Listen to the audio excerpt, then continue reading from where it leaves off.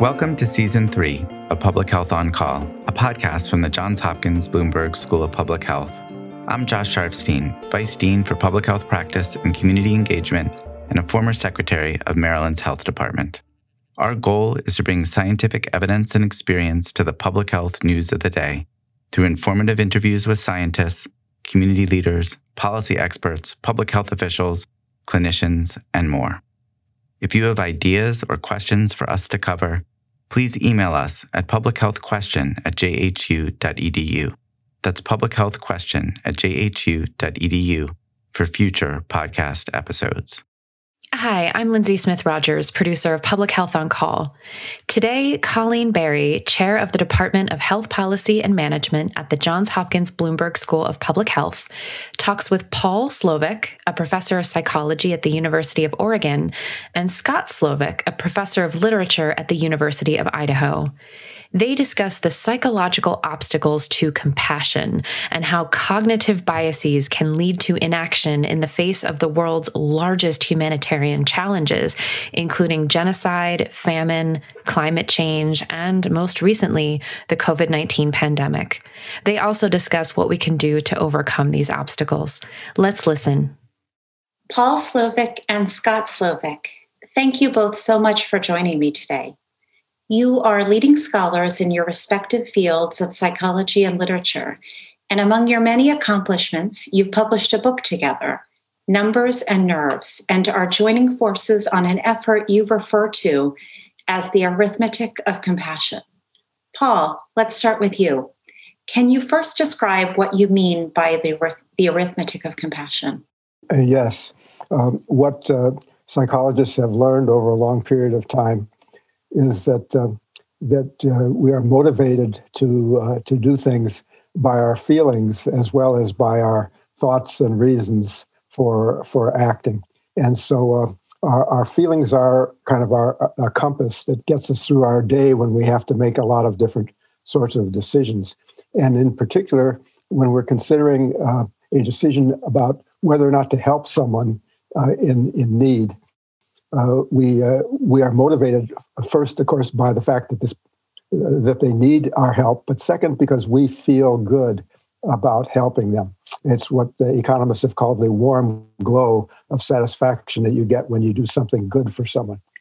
And over time, we've learned that our feelings behave in kind of peculiar ways with regard to number or scale. That is. They don't respond according to the rules of arithmetic, where the rules of arithmetic would be that, okay, you have one person in need, you feel strongly about helping them. Now you've got two people in need, you should feel twice as strong about helping them. Well, it doesn't work that way in ways we can discuss later. You know, the arithmetic behavior of our feelings is sort of weird. We say that our feelings are innumerate; they can't count, and so they when we rely on our feelings, we tend to rely. We don't take the importance that we give to an individual life and scale it up proportionally as the numbers of lives increase. That's just one element of the what we call the deadly arithmetic of compassion. And so we can perhaps dive into that if you'd like. Yeah, so let's do that. Paul, how do these psychological factors, how have they been powerful obstacles to effectively managing the COVID-19 pandemic? So exponential spread of the virus is hard for many people to understand, as is its numerical toll in terms of both death and human suffering. In your research, you talk about this concept of psychic numbing and how it challenges people's ability to follow public health guidelines for prolonged periods of time. Can you define for us what psychic numbing is and what it means for combating the COVID-19 virus transmission? And are there other psychological factors in addition to numbing that may cause us to stop following recommended protective guidelines? What is obvious to us is that we care a lot about individual human lives, and we'll do a lot to protect or rescue an individual in distress. But what we see around us and what we confirm with experiments, psychological experiments, is that concern doesn't scale up.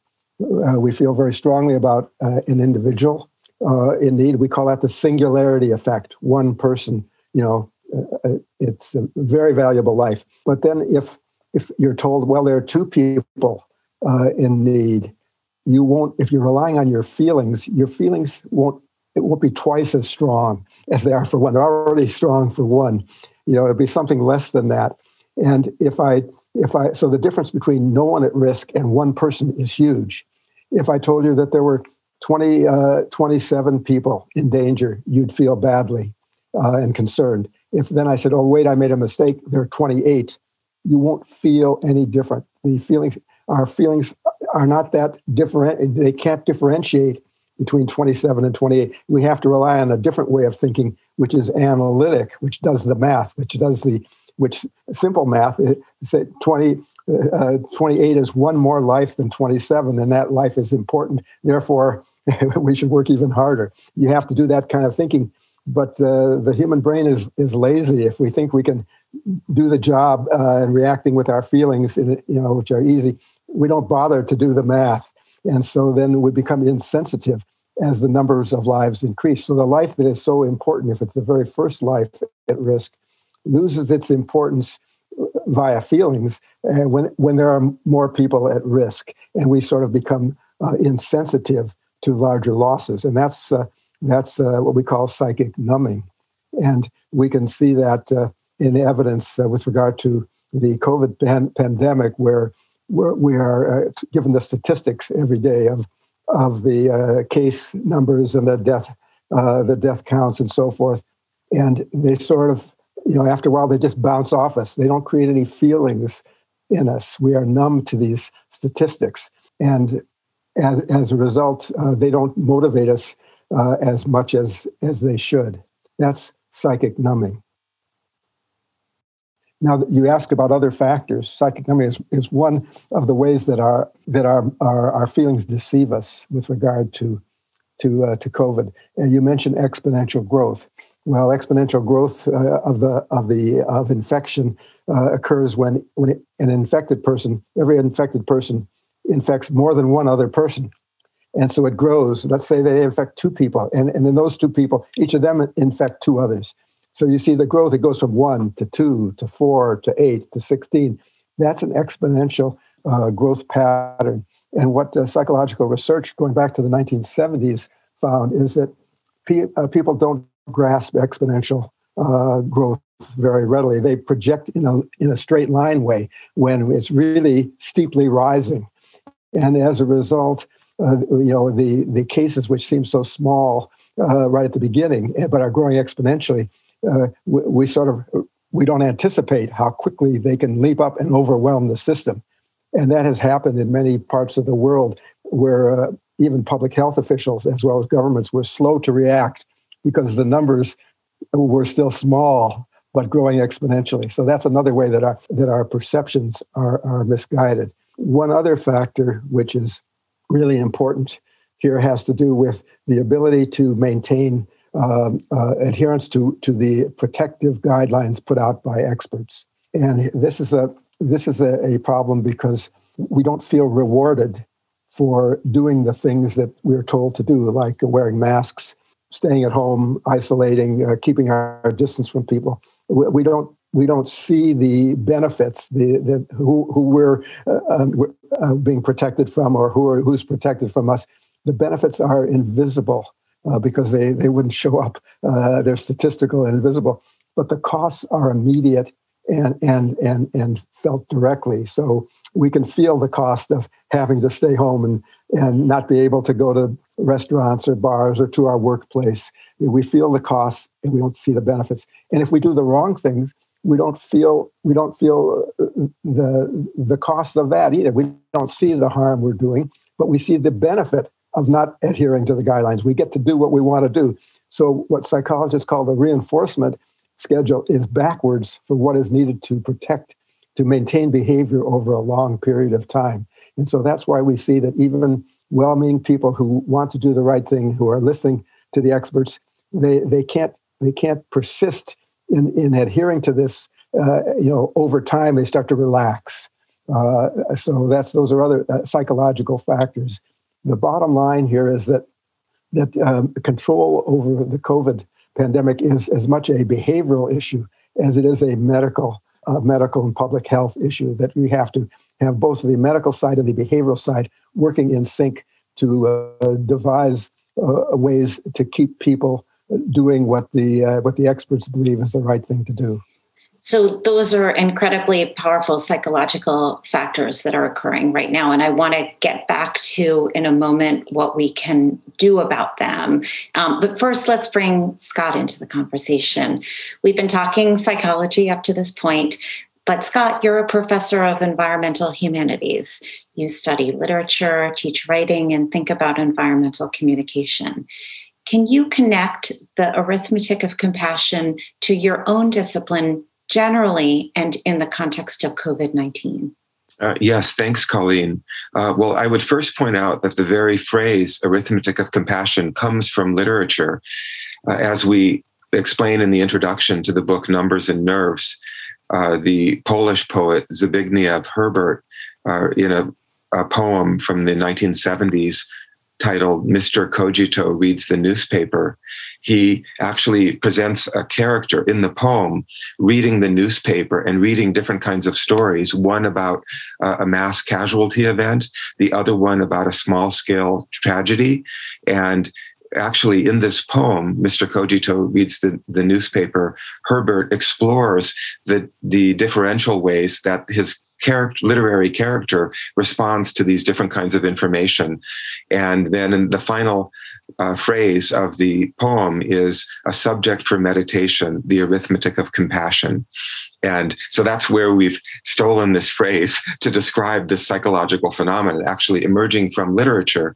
And when you mentioned that I study literature, of course I was trained to study poetry and short stories and literary essays and so forth. But what I've come to understand over time is that I'm really interested in and have certain skills to analyze human cultural expression more broadly, not just fine arts, but varieties of ways in which humans express ourselves and receive information. And in the environmental humanities, over time, we've developed a number of significant ways for analyzing our ability, our sensitivity to receive information, and our insensitivity. And what Paul has just been describing in psychological terms are various ways in which we are insensitive to important information. And ironically, the more important the information, the larger the scale of a problem or a challenge, the less sensitive we become. So COVID-19 or genocide. Exactly. Or extinction, or toxic environments and so forth. The larger the scale, the less we care, the less sensitive we are. So from an environmental humanities perspective, I'm interested in what some of my colleagues refer to as apprehension. How do we find a way to apprehend things that happen on such a vast scale that psychologically makes us insensitive, or happens very slowly? Sometimes these events occur over vast spans of time that exceed human sensory capacity, or they simply take place out of view. We can't see them happening, and thus we are insensitive to their significance. And so we refer to this as slow violence in the environmental humanities, things that occur on temporal and spatial scales that challenge our sensory abilities.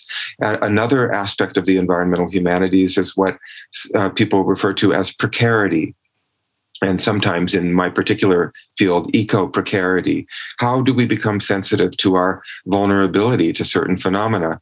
I find this particularly relevant to the COVID-19 situation, where we see people acting as if life continues as normal. Initially there was this hypersensitivity to this new phenomenon that we were unfamiliar with. It was invisible, but we learned that we should be extremely careful about our contacts with other people. And now I see people lapsing into a kind of relaxed condition, finding it very difficult to maintain vigilance. And so understanding various aspects of precarity are extremely important on the individual psychological level, and also culturally, as we try to think about the ways in which certain kinds of people are more precarious or more vulnerable than others. This has an ethical component and also a kind of a sensory and a cognitive component. And then finally, just to boil it all down, I would say that the singularity effect that Paul referred to has a profound relevance to communication that in literary studies we might refer to poignancy, something called poignancy. What makes a certain way of speaking or a certain way of writing or communicating otherwise poignant, more poignant, or less poignant? And often we find that when we can reduce the scale of a phenomenon to an individual or some otherwise smaller scale, what some might call human scale, then we can enable our audiences to be more sensitive to phenomena that they really should care about. So that's great. And I want to sort of go a little more into your discipline here, and in a personal way, Scott. So during the pandemic, life is not normal, and people are spending more time at home than usual. And many, including myself, are looking for interesting books to read, in particular work that can help us understand this experience that we're going through of the pandemic. Can you recommend any pandemic literature? And what do you find to be some of the lessons about experiencing a pandemic that we can, and you touched on this a little bit a moment ago, but that we can glean from such writings? Yeah. Well, first of all, before the current pandemic occurred and we became aware of it, I had never heard the phrase pandemic literature. I know other people were studying this, and some were probably even developing syllabi for courses on pandemic literature. There's a vast history of this going back centuries, but it was not really on my radar until I found myself in the midst of a pandemic. And so I tend to be a scholar of contemporary literature and culture. And I've realized that many of the writers that I'm interested in have been engaged with the subject of disease and large-scale disease, epidemics or pandemics. And these include people like the nonfiction writer David Quammen, who in 2012 published a book called Spillover, which is a sobering and eloquent analysis of zoonotic disease. And I was interested in Quammen's work, so I was attentive to the arrival of this book. But I wondered, why was David Quammen writing about zoonosis, and in addition to island biogeography and endangered species and other kinds of things that he writes about in other work? I didn't realize how zoonosis, the spillover or leaping of disease from one species to another, was so profoundly relevant to our lives every day. It took a pandemic to wake me up to the importance of that book from 2012. And then more recently, people have invited me to give talks on pandemic literature. So I've studied up a little bit and been looking at recent examples of this, such as Geraldine Brooks' 2001 novel called Year of Wonders. That book, thumbs up to that. And other books from an American perspective include Peter Heller's 2012 novel, The Dog Stars. And very recently, obviously written prior to the current pandemic, but published with ideal timing in 2020, is Lawrence Wright's novel called The End of October. And all of these describe different pandemic scenarios, or I don't know whether technically Geraldine Brooks' book, which describes a small village in England, is a pandemic or an epidemic, but we can take away certain lessons from reading these works, in addition to using them as mirrors to our own experience to help us understand things about our own lives, recognize aspects of our own lives in this other work that we may not be able to see because they're too close to us in our lived experience.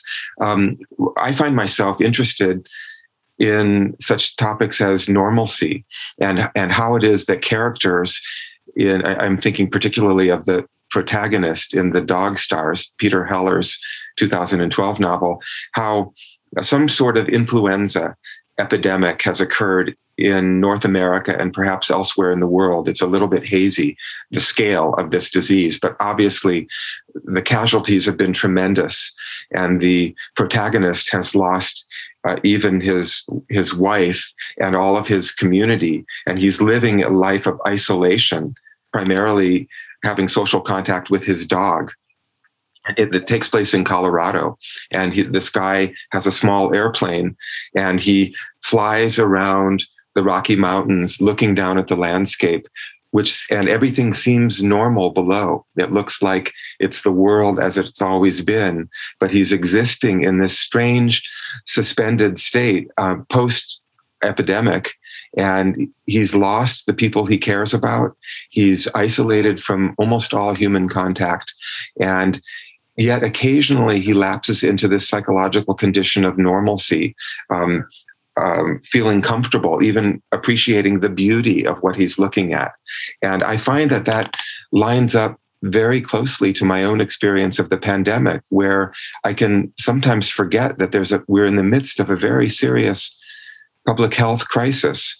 As I look out my window, as I walk down the street, it's only when I notice my neighbors all wearing masks, and when we're walking down the street and we dart to the other side of the street in order to maintain social distance, I realize this isn't normal. Something very strange is going on. And I find myself fascinated with the rising and falling of sensitivity to our current public health crisis. I find this explored in the literature too. And by reading the literature, I can be more conscious of what's actually happening in my own lived experience.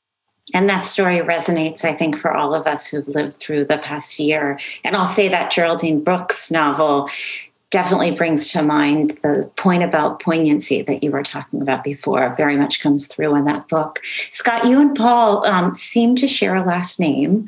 I'm curious to hear, maybe just briefly, about how you started collaborating, and more generally, what it means to bring disciplines together, in your case, psychology and literature, to wrestle with humanitarian challenges like COVID and some of the others that we've been speaking about today.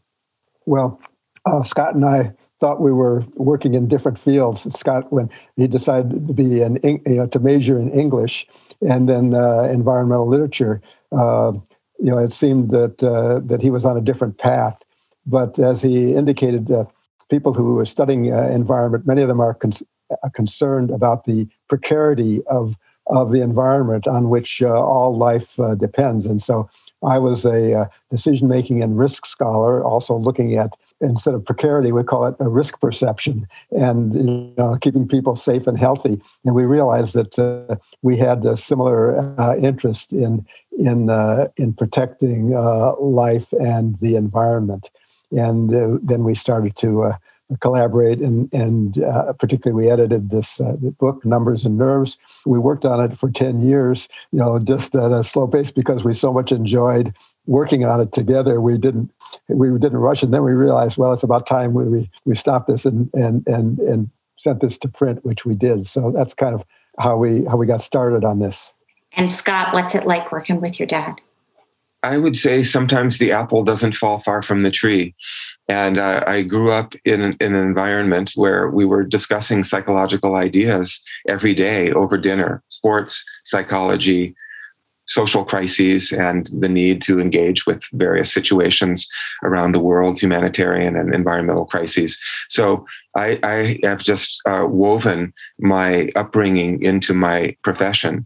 And we over the years, I found that I'm particularly interested in psychological dimensions of environmental literature, writing about awareness, sensitivity, poignancy, forms of social engagement that might be supported or obstructed by certain types of cultural expression.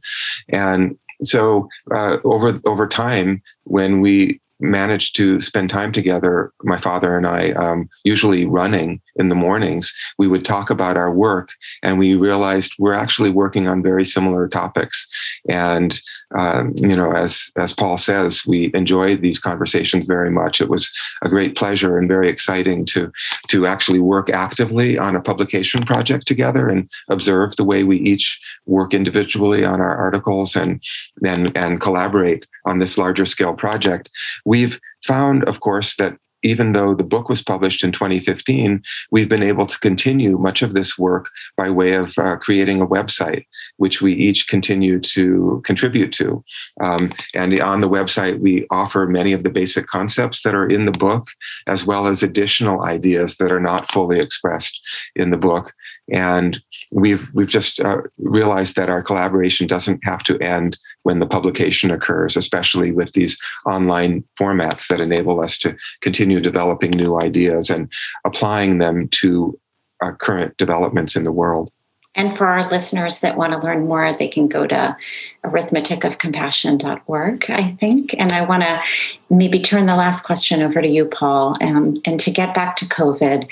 What is the most important thing we should be doing right now that we're not doing when you think about the psychological literature that we were discussing earlier? And by we, I mean scientists, journalists, concerned citizens, and government officials. What are the most important lessons from your work? Yes, I'm glad you used lessons in the plural, because I think there are multiple lessons and things we need to focus on. I think the first is to respect the science, or the science of virology and epidemiology, and to listen to what the scientists are telling us about the disease and how what we should be doing to protect ourselves as vaccines now come on the scene, and we tend to relax, and yet the problem is still with us. So we pay attention to the experts and respect what they're telling us. At the same time, I think, as Scott points out, there's an experiential element here. That is, the disease is difficult to deal with because it's for the most part invisible, unless we have experienced it personally, up close and personal. You can look around and everything looks normal, as Scott indicated, when it really isn't normal. And that's, again, where the role of experience comes in. So I think that journalists, in particular, could play a role in showing us the experience of what it's like to be ill or to take care of people who are ill, and they're doing that to a certain extent. In terms of giving us the stories of the healthcare workers on the front line, and how they're struggling to take care of people, and as well as people who have been ill, and telling us how they've experienced it. I think we need that kind of personal experience, as much as we do the statistics, maybe more than the statistics. But in addition, so we need that kind of experiential information.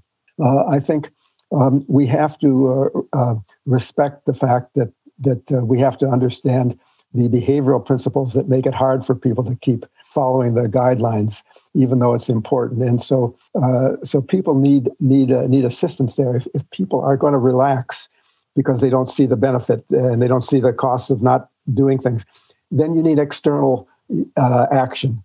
You need some regulation. You need to have consequences for violating the guidelines, and also you need to reward people for following them, and particularly when following them has an economic, a social and economic cost to them. You need to try to buffer those costs, providing aid, and we see that that's being done to a certain extent. We have to keep doing that. Because people need to survive economically here, and so you need external factors to come in and keep people towing the line as long as it takes to get this pandemic under control. Paul Slovic, Scott Slovic, thank you both so much for joining me today on the podcast. Thank you, Colleen. It was a pleasure. Thank you, Colleen.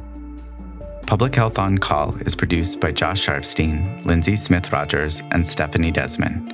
Audio production by Spencer Greer, Niall Owen McCusker, C.N. Oates, and Matthew Martin, with support from Chip Hickey. Distribution by Nick Moran. Production support from Catherine Ricardo and Neiman Outland. Social media support from Brenda Haggader, Grace Holes Fernandez, and Caroline Wong. Thank you for listening.